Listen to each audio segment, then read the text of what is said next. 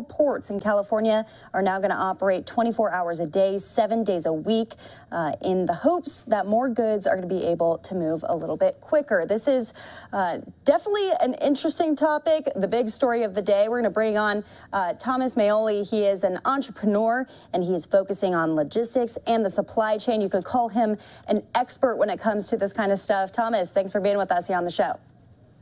Thanks for having me. Okay, so let's dive right in. Would you consider what's going on right now a crisis? It's a crisis, and it's going to continue all the way through 2022.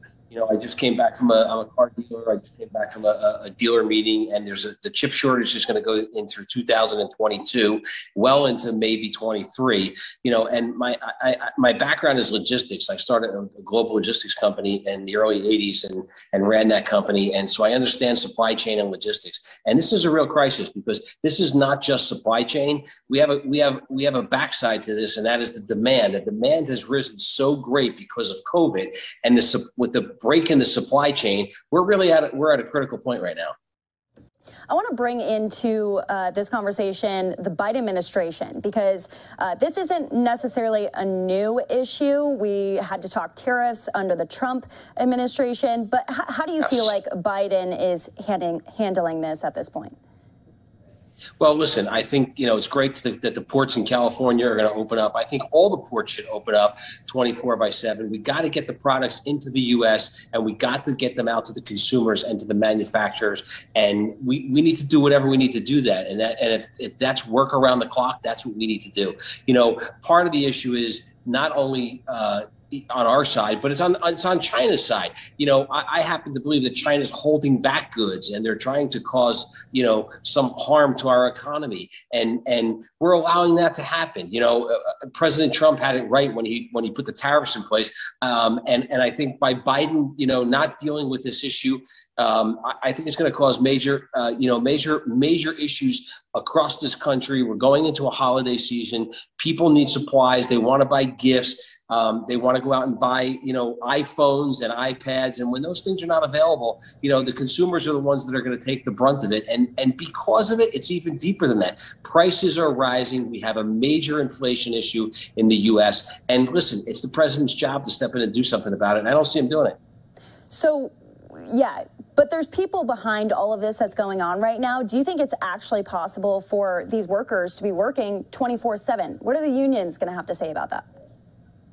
Well, the unions are not going to allow them to work 24/7. We got to bring additional staff in. You know, listen, we have a major unemployment issue in the country. Those people are unemployed. Let's bring those people in and put them to work. Let's start unloading these containers. You know, when you hear stories about the ports and in Port Newark and in California, and there's containers out at sea and ships out at sea with thousands of containers, and they can't get them in because they don't have the workers to unload them.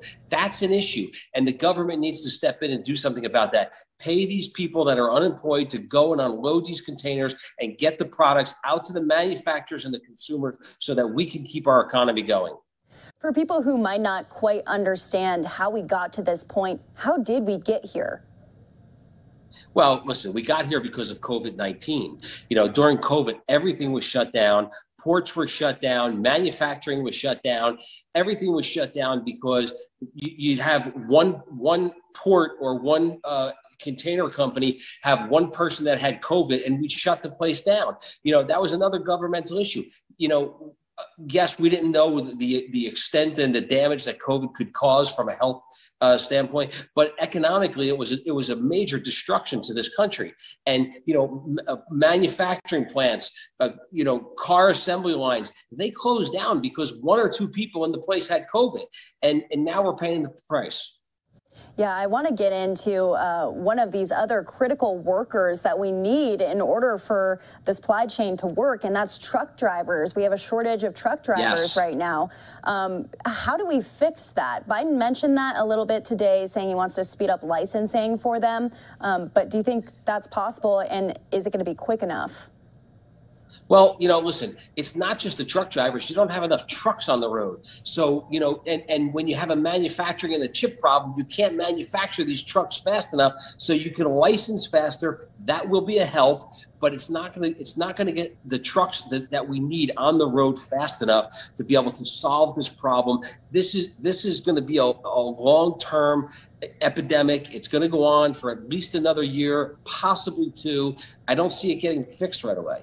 And you know, a lot of the labor that I just talked about, that the government should be paying extra money to go in and help unload these containers. If they pass the infrastructure bill, those people are gone. You know, who's gonna support this infrastructure? All the construction workers and the laborers. Where is it going to come from? So there's probably a lot of people who are watching this right now, and we're throwing a lot at them. How is this going to affect them? How is this going to affect the average person it's going to affect who... them. The first place it's going to affect them is obviously availability to products on the shelf. But the bigger place it's going to affect them is in the pocketbook. And it's going to push inflation. Inflation is already rising. I don't think it's stopped. It's going to continue to go, because as this demand continues to rise and the supply goes down, or the supply is not backfilled and we don't have enough supply, prices go up. It's basic economics, and that's what's happening in the country today. If you were to be able to sit down with the Biden administration at this point in time, or the people who are in charge of making this run, maybe officials out in California, what would you say to them? How would you say that you can solve this problem? Well, listen, the first thing they have to do is they have to prioritize. You have to figure out what the priorities are in this country. Obviously, critical supplies are important for people's everyday lives. Those are the containers that need to get unloaded first. Those are the supplies that people need. And then we have to go backwards and what's critical.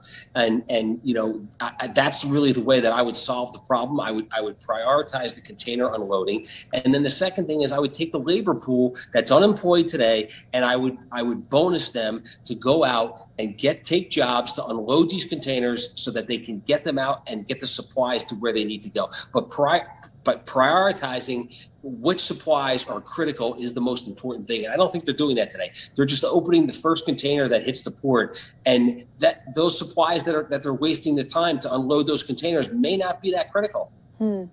And so you're saying incentives for these people, because, I mean, we've seen a lot of people are at home right now, still not working, still unemployed. Yes. You know, how do you get them motivated and wanting to take a job like this that typically wouldn't be a high-paying job? Yeah, well, listen, money motivates people. You know, it makes people get up in the morning and go to work, and they want to support their families. They want to make money. And if the government steps in and motivates them, this is not skilled labor to unload a container. You know, we need skilled labor to drive trucks. You need CDL licenses and special training. But to unload these containers, you don't need skilled labor. We can incentivize these people to get out there and help these container companies to get these containers unloaded. And again, like I said, you need to prioritize what the critical supplies are that are on those containers, and those containers need to get unloaded first. Okay. Say all of that happens, what do you think the timeline would be to get things back on track? Oh, I think we're 12 to 18 months, maybe 2 years into this process. It's going to be a while. You know, the backlog is big. The supply, the demand is growing on a daily basis. People are getting back to normal lives. And as that demand grows, it's going to get harder and harder to keep the supply going. Especially as the holidays approach and things really start to pick up. We can see the pandemic. Yeah, listen, opening up. Apple already announced that they're taking a hit because they don't have chips for their iPhones. So you know it's gonna roll, and people are gonna pay the price in their pocketbook. All right, Thomas Maoli, thank you so much for joining us here on the show. We appreciate you breaking it all down for us. Thank you.